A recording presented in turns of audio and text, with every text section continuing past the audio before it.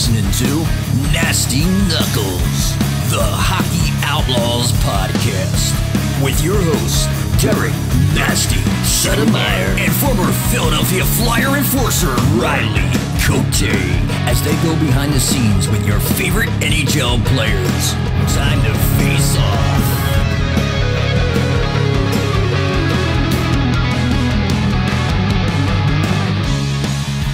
All right, welcome back. What's happening, Nasty? What's up, Rigarelia? What are you saying, buddy? Well, back in the lab here, on Zoom. Back on Zoom, unfortunately, but it just had to be done this way this week. It did.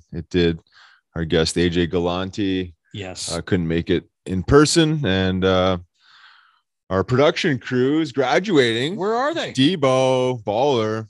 Congrats, boys. Congrats. Just probably a drunken mess right now. I would think so. Well, maybe after. Maybe not after, before. Yeah, right. But Pacing congrats, themselves. boys. Congrats. Congrats. Don't worry, we got it all. Yeah, Nasty's going to be editing. Don't worry. Yeah, right. Can barely turn on a computer, but I barely can do that. Barely turn my phone on, for God's sakes. So what's going on in hockey land? We took a week off last week. Yep. Traveling, couldn't make it. Since we last talked, Flyers wrapped up their season. Thank God, finally. Yeah. I think they're probably. I think everybody's just ready for it to be over. I think so. Clear their heads and start the retooling process. Yeah, it's quite a bit of work, and probably that needs to be done, and holes to be, patched up. Yeah, and rebuilt. Just be interesting to see what happens. Honestly, like, kind of looking forward to seeing exactly what goes on. Yeah. A lot of injuries. Hopefully guys get healthy. That would help a lot of things. Of obviously. Course. Yeah. It's been a lot of things being said about Ryan Ellis, like he went missing, quote unquote. He went missing. But from what, I was reading a few things, just, I guess, he was pretty frustrated. I guess so. It's a long season of sitting around and doing nothing. So, hopefully they get that worked out. He says he wants to be here now. Sure hope so. Yeah, I hope he does.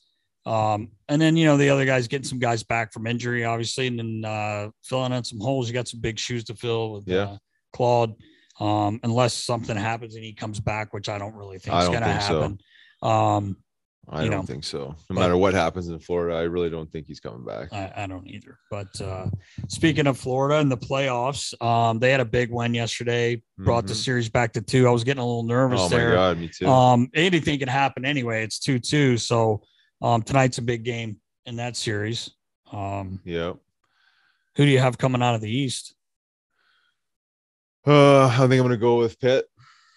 Really? Mm-hmm. With Louis Domingue? With Domingue. Louis. Wow. No? Okay. No, hey. Who do you got? I don't have them. No. You got the range? No, I don't have the range, especially now, 3-1. I don't think anyone saw that coming. I mean, Toronto? You never know. They surprised me last night coming back. It was a pretty interesting series. It's all been pretty good except for the Nashville, Colorado series. Nashville. Not even they got into an overtime game. Like, if they could have found a way to win that one, at least they get a win out of it. But man, that team, holy cow! Yeah, like this. They're going to be unstoppable. I think this Kel McCarr, man. Yeah. Oh, I mean, we know he's a special player, but good grief, man! He makes it look easy. He does make it look. He makes makes him look silly. I know. It's almost to the, in basketball, it's always like you're breaking guys' ankles. It's exactly what it looks like. This guy, he's going one way and he's 180 stutter step in the forward, going down, beating the D. Like the goalies are doing a 360 in the net. Oh man, it's silly. It's crazy though, but I love this time of year. I wish the Flyers were involved. They're not, but it's still fun to watch. The games are way chippier. That. I love that. Absolutely. It's if you're going to introduce anyone into hockey, I think this is the time you have to watch the playoffs. See playoff hockey. Yeah, it's awesome. So, the Kings, interesting. Yeah, I know, right? Man. What's going to happen in Canada there with, if they go out, Riles, again, like, God, man. you know, our buddy Biz and Witter always are talking about it. You know, they're going back and forth, but I know if Edmonton loses this series, what do you do, man? I don't know. It's devastating for Canadians. That's what I mean. Canadian hockey, you know, like I'm just rooting for that reason. I love Connor McDavid, obviously, but right. But then you got Toronto. Toronto is finding a way, up 3-2 in the series. Yeah. Snuck it out last night, and you know, I don't know where it goes. Obviously, going back to Tampa, Game 6. Yeah. But you know, Canadians love their hockey, and you need. To me, it's best for the game is having more Canadian teams obviously go further in the playoffs. Yeah. So we'll see. You know, I don't know. Toronto's definitely surprising me right now. Yeah, I love in all the Canadian cities how they have the people outside of the arena. They're crazy. Not that they don't in a few spots in the U.S., but it's a different animal up there. It's different, and it's really cool to see. Yeah. Like when they do that, man. I mean, you can just tell the love of the game. But I'll tell you what, you'd have some people losing their minds. I know. If Edmonton does not get out of this first round. I know. I mean, and they still could. Easily. They still could for sure. Still could. But you got to give LA credit. Oh, man. Yeah, of course. I mean, and Quickie's played unbelievable. You don't want that guy to get hot. He proved that twice. Oh, my God. No you know, kidding. but and they're playing without Drew Doughty. I mean, mm-hmm. You know, we don't need to go through everything, but like it is interesting. And I'm actually looking forward to that game tomorrow night in LA to see if they find a way to upset Edmonton. Yeah. It's an upset in my book. It's an upset for sure. We will see, Nast. Yep.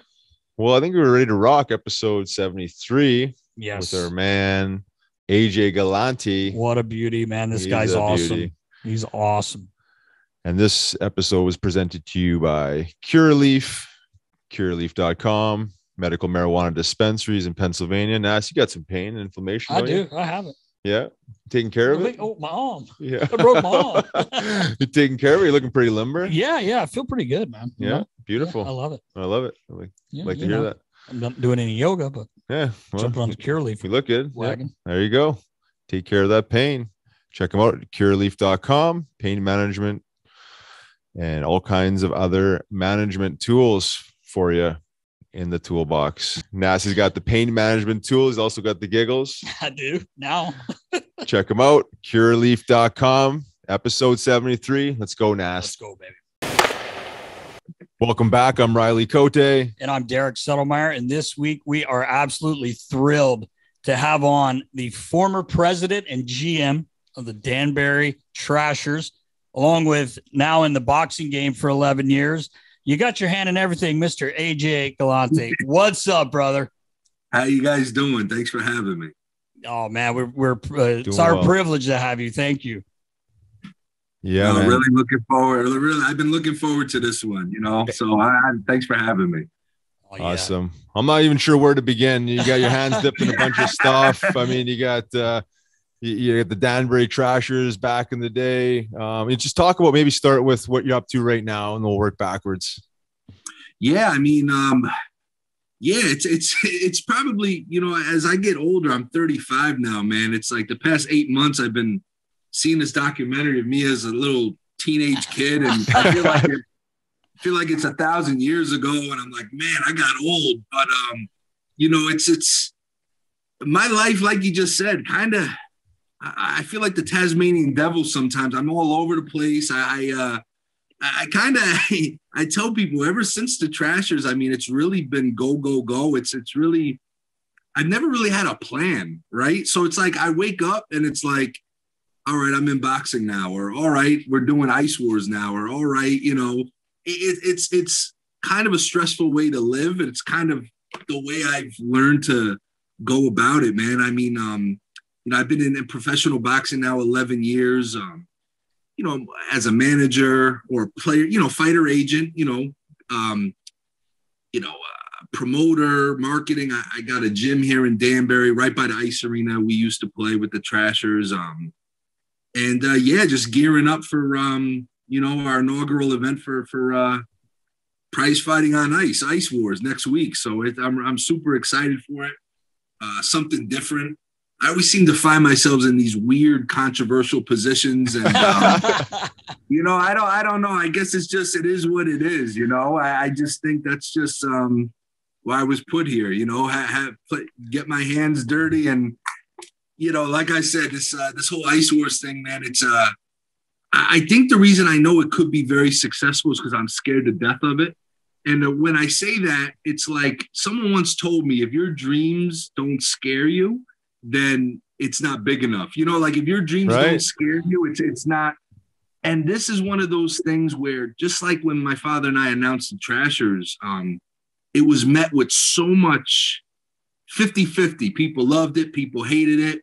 And listen, like boxing, again, we're coming full circle where everything kind of mashes together in my life. You know, when you have a reaction, at least, you know you're doing something. So it's something we've been working hard for the past, 10 months now, putting this thing together. And I'll be honest, I'm scared to death because I just want it to go so well. And, you know, there's a lot of hockey snobs out there that are a little upset about this, but I try to tell them, hey, listen, this isn't hockey. So what are you going to do? It's not. Yeah, exactly. The new combat sport, right? Yeah. Is that what you're calling it?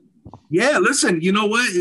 When we met with the original promotional group that did Battle of the Hockey Enforcers back in 2006 in British Columbia, you know, when they were describing this concept to us, you know, I was thinking about it and I'm like, you know, I get it. It's hockey players. They're in hockey equipment, but there's no sticks, there's no pucks, no goals, no time, you know? So it's like, I get it, but this isn't hockey. This is a combat sport, and we're treating it as such. And, you know, my experience with boxing at this point, I kind of know the differences between a combat sport and, you know, a team sport. So I guess it's going to be kind of hard to convince those people that are so against the physicality of hockey. You know, obviously we're kind of smearing it in their faces that it's still there, you know? And, you know, it's kind of fun at the same time, you know, we're trying to get people, you know, look, we got to prove it with our actions. We got to prove it with the type of shows we put on, how we treat the fighters. And I think it's going to catch on a lot quicker than people think. And it's going to become a guilty pleasure for a lot of those hockey snobs, more than likely. I think so. I think you're right. We always say when you are at a real hockey game, and two guys are getting ready to go at it, they drop their gloves. There's not one person sitting down when this happens. I mean, it's like those things you can't turn away from it. Like, and that's just human nature, right? No, it's kind of like NASCAR. I mean, I'm not a huge NASCAR fan or race car fan, but if I'm scrolling on Instagram and I see a wreck, you know, you don't want anyone to get seriously hurt, but you know, I'll watch. I'll be like, oh, you know, what happened here? You know, exactly. You know, growing up, when I got into hockey, you know, Danbury wasn't really a hockey town when I first, you know, when I was growing up, you know, in the early 90s, you know, when I went to my first game, New Jersey Devil game against the Pittsburgh Penguins, I'll never forget, it was 1993 or 94. And I remember Scott Stevens caught somebody and I was just like, oh my God, I was hooked. And, you know, Flyers. I mean, Philly and Jersey games. I mean, I used to beg my dad to go to those games. I mean, you just knew Lindros, Stevens. You know, you know, Philly had the Legion of Doom in the mid '90s. You know what I mean? You know, the Devils. You know, you had Stevens, Danico. You know, and it was fun, and that's what drew me. That's what drew me into the game. And obviously, I learned to like hockey as a whole, regardless. But really, that's what drew me in. And, you know, there was characters back then too. You know what I mean? Like when I knew like Ty Domi was coming to New Jersey, you know, I had to go, you know, because I knew that Melonhead was going to get himself into something. You know what I mean? And being a big professional wrestling fan growing up, you know, you're around character, you know, you see characters. I don't know. It just felt different back then. So it's, you know, same thing with Ice Wars, where, you know, with all the social media stuff we post and the posters, I barely use these guys as real names. I've been using their nicknames. I'm like, listen, we got to create you guys as characters, you know, because it's different. You know what I mean? I mean, who wants to see, the same thing, AJ Galante versus Riley Cote? Look, whatever Riley, it's nickname. Like today I got 2 kids in a single bout. One guy's nickname is Patty Whack and one guy's nickname is Haymaker. So it's like Patty Whack against Haymaker. That's great. You know what? People like it, man. They're like, oh, this is crazy. And, that's what it's all about, trying to create something different and hopefully entertaining. Exactly. Well, if there's a couple of things that well is fighting, entertainment, and promoting, right? I mean, you're promoting boxing. Back in the day with the Danbury Trashers, you were a promoter, essentially. Well. As I've gotten older, I've realized, wow, that was really the Trashers was kind of my crash course into like promotion, because that's really what it was, man. It was but a similar concept. When my dad kind of said, hey, this is what we're doing, again, not a huge hockey town, and it's like, man, how are we going to get people to come?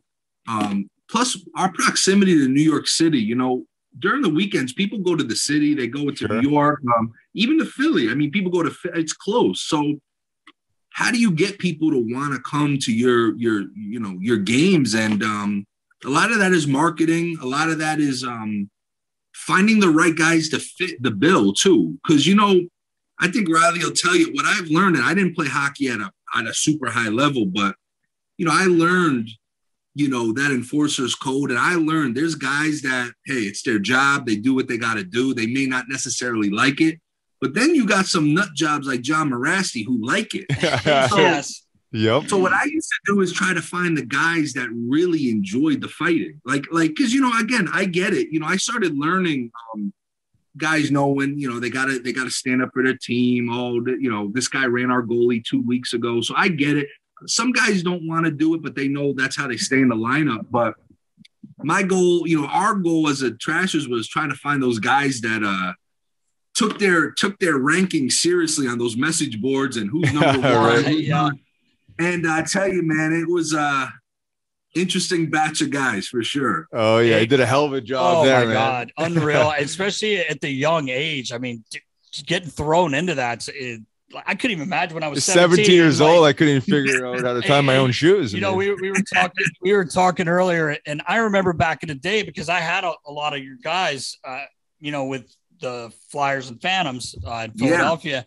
And I remember Dave McIsaac talking about you guys, and he was just like, dude, it's awesome there. I love it, blah, blah, blah. Yeah. But we're watching the show, the Netflix show, and me and Riley were just talking about this before we were on with you. I don't think I laughed harder than when the commissioner's talking. Obviously, the show, the beginning of the show, and then he goes, and everything seemed fine until. and then they go to you, but you're a kid, man. That's how we all were. Like, it was fell off the couch. It was so funny because I mean, I'm not saying it was a great style, but that was a style back in those days. How sure it was 100%. It's so funny because Netflix actually filmed that.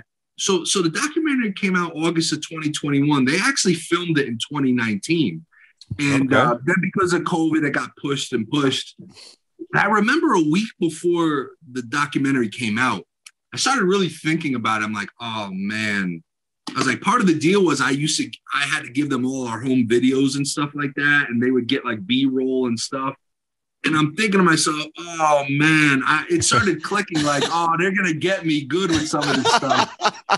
And the next day I came into the gym and, there's so many young kids in here. And, they were killing me for, how I used to dress. And I said, listen, you guys wear everything too small. We wore everything too big. Yeah, right. That's the truth. Yeah. I'm so old. It was so funny. So funny. And honestly, that was legitimately how it, that's, Commissioner Brosal, when I remember when he saw me, it was exactly that. I mean, it was like, oh my God. And, it was so funny. Oh man, that's incredible. I laughed my ass off. And then right away, you see one of your guys you had up at the podium, Garrett Burnett, God rest his soul. And then Frankie's in the beginning there. Yeah. And obviously Dave McIsaac and some other guys that we've run across over the years. But what a story, man. And what a show. It was really well done. And the way you handled yourself, I mean, seriously, like you got the New York Times, you get ESPN's coming to you. You're 17 years old. I would have just been like staring at the camera. I know, what man. the fuck is going on, man? Like, but it's actually amazing, man. Props to you. No, I appreciate it. And honestly, like, you know, again, when, you know, that old Broad Street bully mentality, you know, I did a lot of studying on that too. And, you know, Philly's always been known as a fight town, you know, and I tell people, not just saying this, but, you know, even in boxing, I tell people, don't match your fighter up against a Philly guy, because the Philly guys have, to me, Philadelphia as a whole is the best boxing city in terms of who they have. And, you know, I tell people, you know, I tell like young managers or guys that just getting into the game, I'm like, listen, if a promoter offers you a guy from Philly who's like 3 wins, 8 losses, don't take that fight, because that record doesn't mean anything. And, but yeah, I've always been a fan of Philadelphia, and I'm there occasionally for boxing, and I have some friends in boxing there. But yeah, that Broad Street bully, you know, because a lot of times people associate the Trashers like, oh, it's a real life Slapshot movie. Yeah. The funny thing was, and people don't believe me, I'll take a lie detector test. I never watched Slapshot the whole way through. People are like, oh, they got the idea from Slapshot. We didn't really get the idea from anyone, but if anything, we try to model it more off the Broad Street Bullies than Slapshot, you know, because that was real. It wasn't a movie, you know. So matter of fact, I think Dave Schultz actually coached in the UHL the second season of the Trashers. And he did coach. Yeah, there. He did. Yeah, you're right. I'm pretty sure our Section 102 gave him a hell of a night one time, and he wasn't too happy. I remember that. I might actually have footage of that somewhere. I swear to God, I remember him coming in, and I remember meeting him, and a nice guy, and man, our fans just gave it to him pretty good, and you could tell he was like turning red, and you can see like the veins popping out. And what to do? Yeah, it's a lot easier to chirp him when he's a little older, but it was funny. Yeah, it's funny. Speaking of old guys like Dave McIsaac's coaching what are they called now? The hat tricks. What are they? They're called the hat tricks, right? Yep, the hat tricks. Yep. So Riley actually signed for a game this year, but it ended up not working out because of his daughter being sick. But I saw footage. I don't know if it's on Facebook, but Max like all calm behind the bench in his suit and everything. And there's a scrum at the end of the game. I don't know if you saw it. Mac just quietly walks onto the ice and just grabs a hold of a guy. And he's trying to choke him. I'm like, you're a fucking coach, Mac. You can't be doing. Listen, it never leaves you. I don't think it ever leaves those guys. And he's the best. It was. You know, the hat tricks, they got a nice organization. They really they're doing a good job here. And I went to a lot of games this season, and seeing Mac and some of the guys, it's always great. Mac was, man, I tell you, the best shootout percentage of the Trashers ever was Dave McIsaac. I believe it, man. He's got the softest hands. People like, you know, he's like a vending machine on ice out there. He's a big guy, but I'm telling you, he was like our first or second shootout option, I remember. And he used to go low, short side. I mean, I'm telling you, his shootout percentage had to be in the 90%. It was I joke with him to this day about it. He had a shot. Yeah, I believe it. I've seen him, you know, he played, you know, 7-15ers in Voorhees, and I think it's his like deceivingly slow approach too. Yes, you know, he's got really soft hands, but he's really slow and nonchalant and casual about it. Where he catches people off guard for sure. And he knows it too, because I was talking to him during the playoffs a month or so back. I was like, hey man, I was watching some old footage. I used to have my little camera, and I'm like, you hit a lot of shootout goals. And he kind of winked at me. He says, I won the shootout in practice today. So he's like, he still got it. He's got more pride over that than any of his, you know, big fights. So it's funny. AJ, when he was playing here with the Phantoms, and we won a championship in 96, 97, or 97, 98, the second year of the Philadelphia Phantoms. Billy Barber was a coach who played on the Broad Street Bully teams. Mac had a fake slapper and we all laughed, but it worked. It was the slowest thing ever, and guys would just go diving, and he would toe drag around them, and it worked. I mean, every single time, and we would just die on the bench. Like, how do they not know the fake slapper's coming? Yeah, but he's got him. He's very deceptive for sure. That's for sure. And I don't know if he ever told you, but I'm a big wrestling fan as well. And by the way, your birthday party when you were younger, like, I love how you said, I'm kind of like, this may not be normal for most kids. No, it's not to have The Rock, having The Rock show up in China and everybody there. But me and Mac, we ended up becoming friends with a couple of wrestlers. They were in Philly, and the one night Paul Bearer was there, Edge and Christian. They're Canadian guys, but I don't know if you remember the Blue Meanie. He had a quick little. So he's from here. Man. So he's sitting beside the bench. So we start talking to Max like, I got to get in a fight. I got to do something. And his nickname here was Diamond Dave because he would do the Diamond Cutter. Yeah. He would do the Diamond Cutter, and you should have. And he was trying to find anyone he could to fight. And he finally got one, and he must have done 4 diamond cutters. And these guys are going fucking bananas. It was awesome. I remember the EC 2300 Arena down there, ECW. Yeah, right. Yeah. Yeah. Oh, listen, I've been to a couple boxing matches down there, and ECW. Oh man, the Blue Meanie was the best. Stevie Richards, all those guys. Yeah, man. That's listen. If I didn't have so much family here, I could land in Philly. I like Philly. That's my type of town for sure. Yeah, no doubt it is. Yeah. We seen you about a month ago. Yeah, walking out with Tony D'Angelo. What's your connection to WWE and those guys? Well, currently in the storyline, I'm kidnapped right now. So, I if anyone asks, this was pre-taped like 3 weeks ago. Yeah, right. So, yeah, I mean, you just talk about weird. Again, wrestling fan my whole life. I mean, used to do the whole backyard wrestling thing. Yep. I mean, I took it serious. There was a time where I legitimately thought I was going to be a wrestler. Like, legitimately. Like, not all kids think that, but I was, like, serious. So, what was your nickname? What was your name? Chaos with a K. With a K. So it was KAOS. And I was the only 2-time champion in our little backyard wrestling circuit. Anyway, yes. And there was 8 of us, 4 good guys, 4 bad guys. I was a bad guy.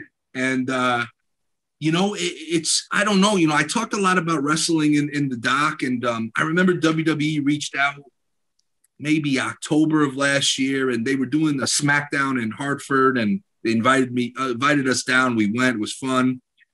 And, then, like WWE guys just started following Trashers on Instagram and stuff. And actually the kid, Tony D'Angelo, started messaging me, and he's in NXT and this and that. And we just became like little, buddies talking here and there. And then like 2 weeks before WrestleMania, actually, and I've never been to a WrestleMania, the woman from the offices reached out to me like, hey, would you like to go to WrestleMania? I'm like, yeah, I was like, of course, and, so they got us 2 tickets. I went with a buddy of mine, and it was funny, like 3 days before we left, they were like, well, since you're going to be down here anyway, we want you to maybe walk this kid. You know who Tony D'Angelo is? I'm like, yeah, I know who he is. So they wanted me like to walk him down, for his match at WrestleMania. I mean, I was like, I'll do anything you guys want me to do. I was like, I've been lobbying to go through a table for like a year now. So I'm like, yeah, let's do it. I met him, great guys, walked him down. He ended up winning the fight. That was great, blah, blah, blah. I thought I was done. Then like the next day, they were like, can we fly you to Orlando for this Tuesday's, NXT taping? We want you to be. So I'm kind of like, I'm like kind of his manager in a way, but I'm not in like every week's taping. And, he's got the whole Italian, gimmick going, and we're currently fighting with the Mexicans over there. So now it's like cartel versus mob shit. Excuse my language. And, the guys captured me 2 weeks ago. So now I'm not being seen right now. And then last night, our guys captured one of their guys. So it's like, it's a dream come true. Cause, just amazing. You know, and you know, listen, I tell them like, look, give me 24 hours notice. I'll be anywhere you need me to be. I just, you know, you gotta take advantage of the opportunities when you can. 100%. So you're just waiting for the call right now to see when you pop back on the scene. Listen, I don't know when they're releasing me, but I think it'll be. I told him, I'm like, look, I'm going to be in Canada next week, so you might have to delay it, you know? Yeah, right. So I don't know, but it's a lot of fun. But I tell you what, being like half involved with it, man, those guys and girls, I have so much more respect for wrestlers after like seeing what they do on a daily basis. I mean, these guys no work, joke, you know? yeah. It's no I joke. mean, it's like the cardio to run those ropes and the. Listen, I've always been a wrestling guy, but man, I have so much more respect for the whole process. Is insane. Yeah. There's definitely a science behind what they do. Not to mention the amount of impact their body takes. You know, as staged as it is. I mean, there's no doubt a lot of inflammation in those bodies. I mean, those guys go through it. No, absolutely. I mean, just like you said, even like the simple back bumps on the ground. I mean, they just. You know, you start adding them up, right? You know what I mean? Yeah. You start, you know, between practice. I mean, these guys work like 12, 15-hour days. They were telling me in NXT, especially because it's more developmental. Mm-hmm. You know, they got classes, promo class, bump classes. I mean, it's insane. And you just start thinking about all the miles they put on it. It adds up. Oh, yeah. I was lucky. I was in hockey for 26 years. I was an equipment manager. With the Flyers and in the Phantoms as well. And I was lucky enough to get to meet a lot of wrestling guys. Like my favorite's Ric Flair. And I've met him about 5 times. And we actually, a few years ago with the Flyers, after the game, the player of the game was, I had a robe made, Nature Boy. And that's awesome. I've been able to meet him a couple of times. I grew up in North Carolina, where the NWA, Ric Flair, Ricky Steamboat, all they maybe a little bit before you. You're a little bit younger than me, but man, like I'm a huge wrestling fan. So it's, you know, wrestling's like the circus. It's like every kid, no matter what generation, seems to experience it in one capacity or the other. And I just love it, man. I just love, you know what? It's just, I don't take it too serious. Like a lot of old wrestling fans are like, oh, it's not the same. I'm like, yeah, it's not this. Nothing's the same. You know what I mean? Yeah, I'm like, exactly. You can't go into it thinking you're going to see Stone Cold and The Rock pop out of nowhere. You know, just try to enjoy what's here now. But it's a lot of fun. Yeah, those guys do, though. Like you're saying, they take a beating. I remember one night we were waiting to move in, and this is going back a few years, but the Road Warriors. Were, you know, one of them has passed, but they had at the end when they went off, it was a Monday Night Raw, and when they went off air, everyone came to the ring. They had this huge melee. Well, it was so loud, the one guy's back popped out. Well, I don't know if it was, I can't remember which one of the Road Warriors it was, but he got picked up and slammed by Bradshaw, when Bradshaw was not in the cowboy hat. He looked like Blackjack Mulligan, but anyway. Yeah. He's coming out of a locker room, and my medical guy was with me, Chris Felix, the Cat Man. And this guy could barely walk. He's pulling his bag, and he's like, "Hey, buddy, you all right?" And he's like, "You need a hand?" You know, like it was before they really had trainers traveling with them. Yeah. And Bradshaw came out on the other side, and he's like, "You okay?" And he goes, "Yeah, I was trying to tell you, don't slam me. My back went out," but he's like, "You couldn't hear me. It was so loud." So his back had gone out. And he got slammed. Oh, man. I'm like, how's this guy going to wrestle tomorrow night? Because you know, they had Monday night and they had Tuesday night, 100%. Whatever that. I mean, it was crazy, but they take a beating, man. Oh yeah, 100%. What's the future for the Trashers brand that you've created? I mean, I feel like you got something there. I mean, is it back in hockey, or is this the fight world here, or what do we got? It's like I have no idea. It's you know, it's so amazing to me. Like, you know, the Trasher name like pops up 15 years later. You know what I mean? And it's become it's to the point now where like some people don't even associate it with hockey. It's just like a brand. It's like people love the logo. They love like the grittiness of the story. And it's like, it's crazy. I don't know. I mean, you know, like we, you know, where I could see it going possibly is we sponsored a little, like an 8-year-old team locally, a little junior trashers team. And I posted that on Instagram, and I must have gotten a dozen messages from coaches all over, like, hey, we want to be a junior trasher team and this and that. And cool. It's cool to see, to give back to the kids. And that's what it's all about. We got them like the real, jerseys and, the socks, the everything. So it's they look sharp out there. And we'll see what happens. I mean, you know what? Like I said in the beginning, I have no expectations for anything. I just wake up and wherever we're going, you know what I mean? And it's a weird way to kind of look at it, but you just never know. I mean, the dream would be to somehow get us into the NHL video game, because I always used to try to create the Trashers on video games and stuff. But cool. We'll see what happens. You know what? They probably would, man. I mean, it's such a big deal now. I agree. It's crazy. I feel like, since the documentary too, like you mentioned, like the Trashers brand is like superseded hockey. It's like you could be a. It's so weird. You're right. I mean, and I don't like to say stuff like that because I don't want to seem cocky, but it's true. I mean, I have so many people. It just becomes such a thing. I don't even know how to explain it. I never would have expected it to be this way. It's a super humbling thing. And just trying to use all this, whether it's 15 minutes or not of fame to try to give back and do different things. And, it's not, you don't know. The buzz may not last forever.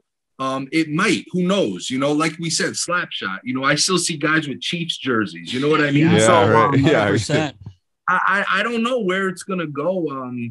But who knows? If, I don't know if Gary Bettman would like it, but you never know. Maybe we pop up in the NHL one day. Who the hell knows? It would be pretty funny. We're open to all calls. 100%. Well, you're doing the right thing. Obviously, you got the marketing and the branding intelligence, the promoter intelligence, and you've partnered and collaborated with Biz and some big names in hockey. So like you said, like all these opportunities keep popping up. So. Yeah.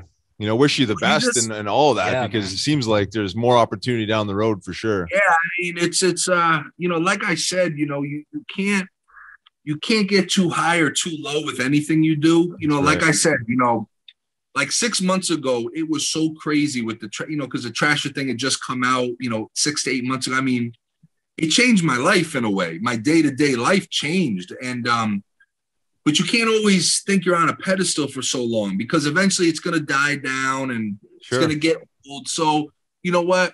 You look at Ice Wars that we're creating as a way to kind of use the Trashers to springboard into something different and new, and kind of just keep momentum going and see where it goes. 100%. With your the Ice Wars coming up, which is going to be amazing. I like how you went with your judges as well, because like I think I heard you say before, dealing with boxing, everybody knows. Like, I'm not a huge. I like boxing. I don't understand everything, but I feel like every other big match, there's some sort of issue with judging. It's when I got into boxing like 11 years ago, I couldn't get over how crazy the sport really is, and just how stupid it is. I hate to say it. I mean, like you said, I mean, it just I can go on forever about all the issues. And the thing that drives me crazy personally is the majority of these issues can be fixed. Like, it's not that difficult to make some of these switches that would change the sport, but it's driving people away because, like you said, it's such stupidity all the time. And boxing's my day-to-day, but you know what I said, with Ice Wars, we'll take a lot of these things that I think is wrong with boxing and move it over to this, and you know what, it might help what we're trying to do. Like, judges should be guys that have done it before, you know 100%. What I mean? Yes. I mean, trust me, I swear to God, I could tell you stories. I mean, I've had fighters that have fought. I had a fighter that main evented against Miguel Cotto once in Orlando. I've been in Madison Square Garden. I've been in a high school basketball court in New Hampshire. I've been in all different levels of boxing. I mean, I've been in situations where I've seen judges, swear to God, literally on their phones during the fight, Wow. like during the fight. Oh, I mean, I can tell you stories and, it's nuts. So I'm like, you know what? Listen, let's put these, and not just older fighters, current guys. And listen, this might sound a little WWF-ish, but listen, if me and Riley are fighting and it goes to a decision and I get the wrong end of the stick and Knuckles, you're a judge and you're a current fighter and I feel like you gave me, you stuck it to me, I can call you out to fight at the next Ice Wars. So, what, like, cool. As judges, you got to be a little, you can't get too funny because if you get called out, yeah, right. You got to back it up. Okay, let's just go on the record. I do not want to judge. Yeah, right. I don't want to get called out. I don't know if you have a division for $150. Yeah. I don't think you have that. But listen, it's all about accountability. I mean, even I was watching it. I'm a big Yankees fan. I was watching a Yankee game last night, and it was a bad call. I mean, it happens, but these umps they don't get held accountable for anything. I mean, they just protected by the league. Hide. Yep. If Riley's played at highest levels. I mean, if he screwed up, he's got to go to his locker and have 10 cameras in his face. You know what I mean? Yep. These umpires or referees or officials, they make a mistake. They go, they pack their bag and they get the hell out of the arena. It doesn't matter, Yep. So, it's little stupid wrinkles and details that hopefully we bring to Ice Wars that kind of separate us from the pack there. Yeah, you've also got our buddy Chris Terrian commentating, calling it Bundy. I don't know what you call him, but Mad Dog is what I used to call him. But it's so funny because I never met him up until a few months back, and our partner with Ice Wars is like, yeah, I think Chris Terrian's gonna come on board, and I remember the name from growing up. I'm like, oh yeah, big guy, defenseman, I think, or something. And I was like, oh, that's cool. And then, I didn't realize because I've been so out of the sport for so long, hockey that is. And, what a great career he's had, outside the ice. And I'm like, wow, he's the perfect guy. I mean, be honest with you, I didn't think we'd get someone of that caliber to want to get involved right away with us. So we're, super grateful to have him on board. And he's really good on TV. Yeah. He's really good.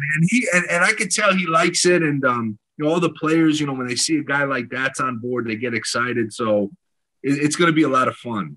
Yeah, 100%. Yeah, he's a great character guy. He knows the game, and he's been around, obviously. Yeah, the toughest guys in the league. With the Flyers, and then when he's played against too. So, absolutely. So it fits perfectly. Yeah, 100%. He connected us, so we appreciate Bundy for the hookup and. Oh, absolutely. Anytime, man. Stuff, I like I said, guys like Riley. Were you playing in 04, 05? Like 2004? 04, 05 was my first year in Philly. It was the lockout year, and we were at the Phantoms. Yep. I was at the Phantoms. See, hindsight's 2020. We probably could have tried to sign you or something. Who knows? Well, I started off in the Central Hockey League. So if you would have called me before Hexy called me, I probably would have landed up in Danbury. Yeah. So, it's just funny. It's just funny to, it's funny to think back.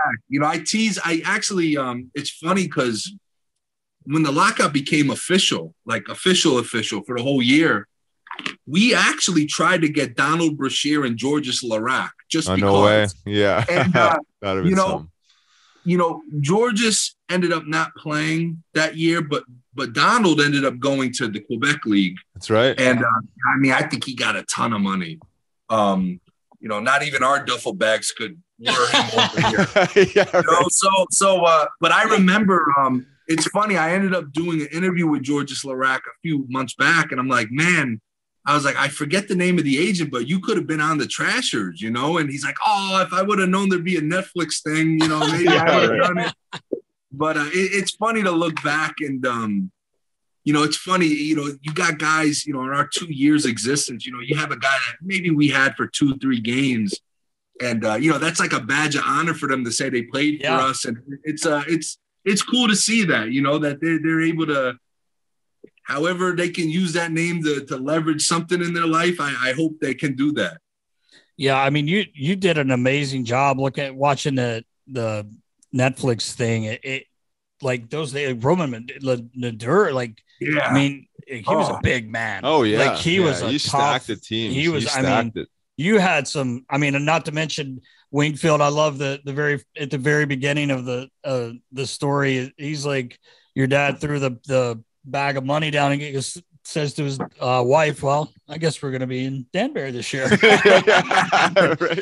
And he looked like, I don't know him, but he seems like a man that enjoyed doing his job for sure. He was one of those guys that enjoyed, and I got to tell you something in all seriousness, you know what, the only criticism about the Trashers back in those days that used to drive me nuts was, because we had a lot of criticism, but the one that used to stick with me was, you get these pundits that would be like, it must be embarrassing for the skilled players to be on this team. It couldn't be further from the truth.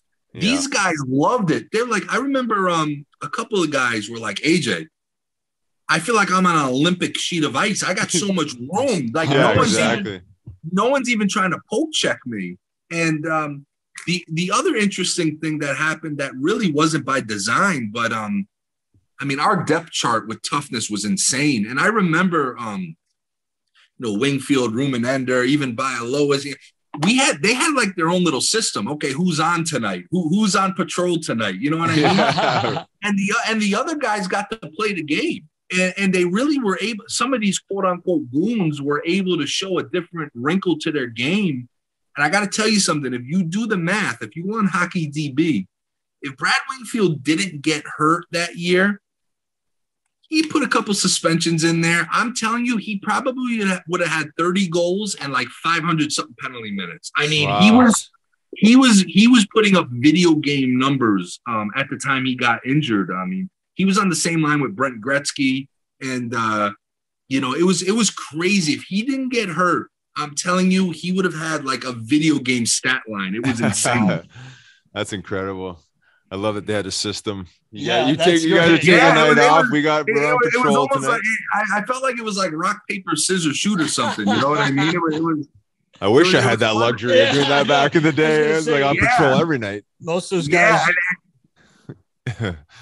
most of the guys you mentioned, Brash and Big George Larock, Riley had some run-ins with them. He had a few tilts with both those guys. Oh, really? Yeah, that must have been fun, huh? Oh, yeah, always lots of fun. He's outweighed he weighed about 224 when he was playing with the Flyers, and those guys were about 256, 260 with Larock. I mean, how much did he weigh? I don't even know what he weighed. But pushing 270.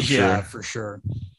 Well, listen, you know what? And again, I know it sounds a little silly to some people, but like I said, from the start of my love for hockey was guys like Riley, those are, first of all, I tell people, guys like Riley, and I don't know him personally, but I could tell, the enforcers are the best guys off the ice. You know what I mean? Like those are the guys the fans love. And, I fell in love with those guys watching them growing up. And, Ice Wars, like every event we want to honor, we kind of have our own little makeshift Hall of Fame. And you know what? I want to honor guys that played that role, that don't get that ceremonial goodbye when their careers are over. It's all nice. You got the Gretzkys, the Mario Lemieux, and God bless them. But you know what? Those guys don't have their security blankets. I don't know if they're putting up the numbers they're putting up in those days. And you know what? I always felt like you got to honor those blue collar knockaround guys. Those were always the guys that I just were always drawn to. So, our first Ice Warrior Legend ceremony, and next week you're going to have Wingfield, Morasti, Bialowas, Sean McMorrow, who played in the Quebec League. Sheriff, yeah. Mm-hmm. He's one of our commentators as well with Chris. Cool. And, he's great. Yeah. Yeah. And Dean Mayran, who actually won the 2006 Battle of the Hockey Enforcers. And he did. That's right. Okay. Yeah, I remember that. He's a big, minor league legend up in the Quebec League. So yeah, no, I mean, like I said, I mean, I was growing up, I always were drawn to those guys, the physical, blue collar, get your nose dirty guys. And, you know what? It's unfortunate that and look, I'm not saying it's a good or a bad thing. It's just different. The game is different from when I grew up. So, like I said, I'm not saying it's worse or better or whatever. I'm just saying, I always felt like guys like that were what made hockey what hockey was, and those guys don't really get the ceremonialist goodbye, and hopefully, with our sport, we're going to be able to honor those guys and they get, their chance in the sun there. And, it can go a long way for guys, you know what I mean? And, I have a feeling it's slowly but surely Ice Wars will become, something special. I think you're right.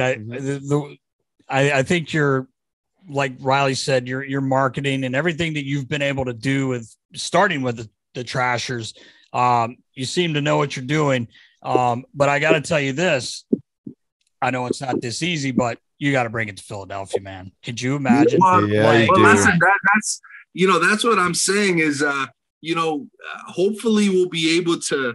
So typically our quote unquote season will be anytime like mid-April to the end of August. So in a perfect world, and I know it's tough in Pennsylvania, we get regulated out there, and Philadelphia is just a no-brainer. I mean, we'll have the guys fight for cheesesteaks and stuff. Exactly, right? So, but 1,000,000%. That's, we got a board of potential host cities and landing spots. I mean, I really hope we could get to Philadelphia. It would just be a no-brainer for sure. Yeah. And, there's a whole niche market out there. Again, it's a combat sport. It's a big boxing city. And you know what? There's the old Broad Street Bully fans that exactly kind of miss that. And, though it's a little different, the fighting's not in the same vicinity as a game. I think it's still there. And, it'll be a lot of fun. Yeah. I don't think you have anybody turning their nose up to it at all. Yeah, exactly. It's this is really cool. I'm so excited for you guys for, meeting you and knowing the other guys that we know involved with this. This is going to be great. No, I really appreciate the support. And like I said, I mean, I don't expect it to be perfect right off the jump, but I think once we get an event or two or three under our wings here, I think it'll start. We'll start getting that momentum, and it's gonna be a lot of fun. Awesome, 100%. So May 21st, 9 p.m. Eastern time. May 21st, 9 p.m. over here on the East on Fight TV, the Fight app, FITE. Or you could go to IWI Fights, our Ice Wars website. You could pre-order it there. It's $20. That way, if people don't like it, it's $20. Yeah, exactly. Right? So it's not like an $80 boxing pay-per-view where two punches are thrown and then you hate yourself after. But it's going to be must-see TV. We got some hungry guys out there ready to go. No doubt. Awesome. Well, awesome, AJ. We appreciate you. Appreciate the time. Yeah, man. Absolutely. Thank you, guys. And like I said, Riley, you ever get the itch, man? You don't have to go through a whole training camp. You don't have to go through a camp and all this stuff. You let us know, or maybe even commentary. You never know. Yeah, exactly. Hey, you got a yogi division there for me. Squeeze in there with the $170s. Hey, AJ, if he does come back, I'm his manager. I'm Jim Cornette. I'm coming with a tennis racket or something. I want to do it, man. Hey, that's what you need. You got to have your entrance ready to go. Exactly.